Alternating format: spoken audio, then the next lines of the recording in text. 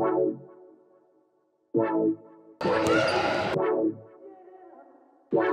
from McFarland, Wisconsin. I play basketball and track.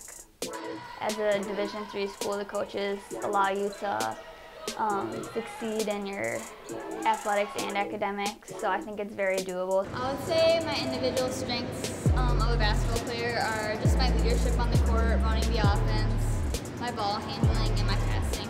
And Brooke Lonigro joining us here tonight.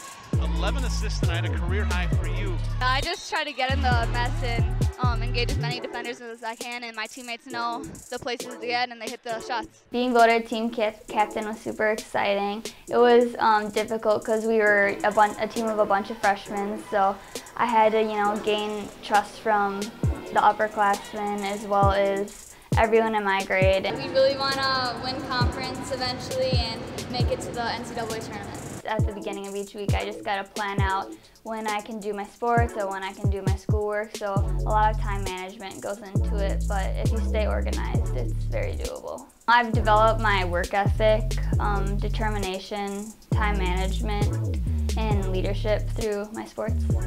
I think it's going to help me in the workforce because just like in basketball and track, you're going to be working with a bunch of different personalities. You need to learn how to work with everyone and be a good team player. And you also need to have a good work ethic to advance up in your job.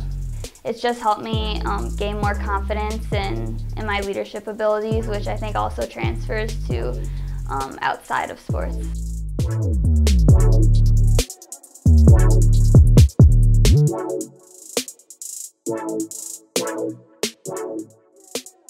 Wow.